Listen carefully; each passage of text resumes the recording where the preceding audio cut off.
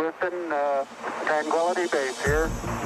The Eagle has landed. It's been 50 years since we've gone to the moon and landed people on the moon, and you know, look what we're doing today.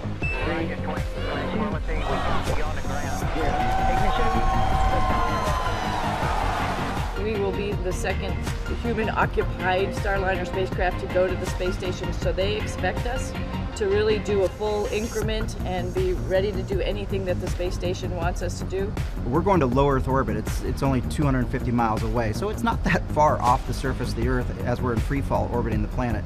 But we do that so that we can test and develop all the hardware that we're going to need to go to deep space. It's a myriad of stuff. It ranges from experiments on ourselves to understand how humans live in space, exploration, so there's like new techniques of materials, of how maybe engines fly, how resupply could happen.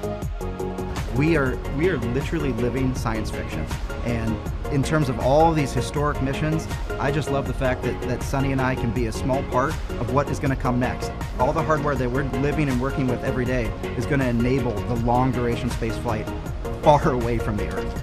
To include a new toilet. To include especially the new toilet.